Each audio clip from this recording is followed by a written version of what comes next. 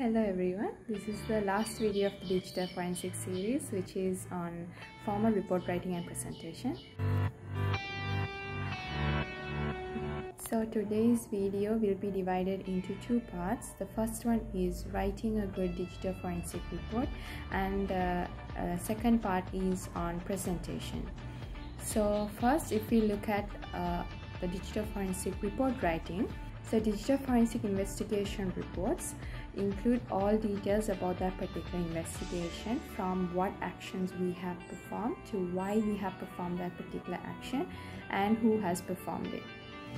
Report writing in digital forensic is actually a skill which is very important to that particular field, because every technical detail that we find or we do in that investigation must be explained very clearly in the report in a way that it is understandable by a non-technical person.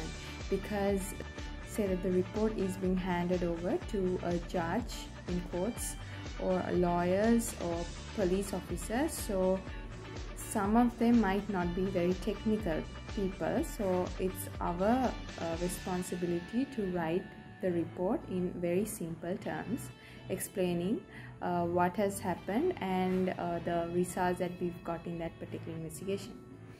So here are some of the points that we should follow to make a good digital forensic report. The first point is to mention the case number and the details of the investigation. So the case number is the actual case number that comes with the court order. Details of the investigators are the name and the designation of the investigators. If this is a private investigation and if it does not have any case number, then we can just write the name of the organization and details on that particular investigation. Second point is to include the techniques, procedures and equipment used throughout the investigations.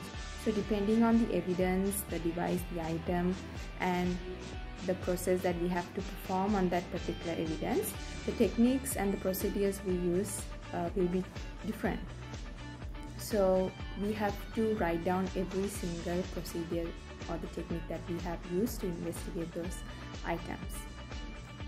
The third one is to include limitations.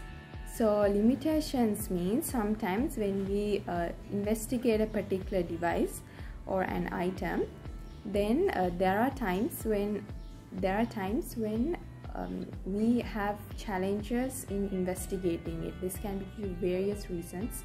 For instance, one of them can be that we need a particular password of an application or maybe a device and we cannot crack it, so we are unable, we will not be able to complete that investigation. So that can be a challenge, and if we face such kind of challenges, we have to mention that in the report. Fourth point is to include results and other discussions. This is very important. All the results we have got has to be included in a results and answers section, and discussions are places where we have to clearly explain that particular result so that they can understand well. Fifth point is to include all references that we have used. If we have used any external references to support the investigation, then we have to include those references in the report. The sixth point is to include information in table, figures, graphs with proper labeling. Using all those extra tables, figures, graphs is important so that it's more clear, but at the same time we have to do the labeling properly. Seventh point is all extra materials used must be shown in the appendix section. When I say all extra material, I mean for instance, if there's a chain of custody that is being followed, we can include that in the appendix section. This is not compulsory. This can be decided upon the investigation, but any other extra materials such as chain of custody or notes on evidences can be attached in the appendix section. The 8th point is to pay attention to grammar, spelling and the report format, especially because we are writing a formal report. The 9th point is to avoid writing personal views on final conclusions of the case, because this is to actually say that any views or opinions that we have on the case must not be expressed on the report, because that part is actually up to the judge to give the final result. And if they have specifically asked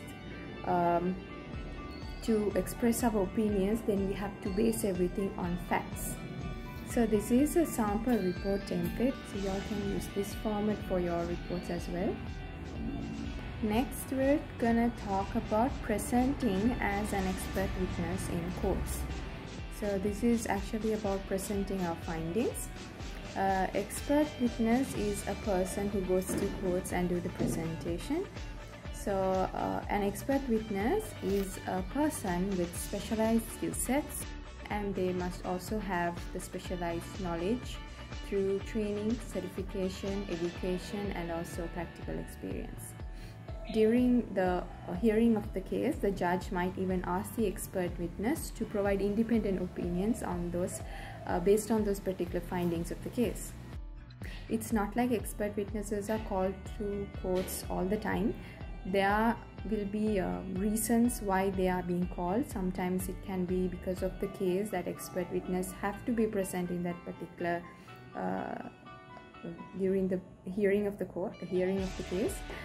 Sometimes maybe the report that the investigator has provided is not clear to the judge or the lawyers, so they want the expert witness to present it in courts. So those are some of the times when an expert witness must be present in court.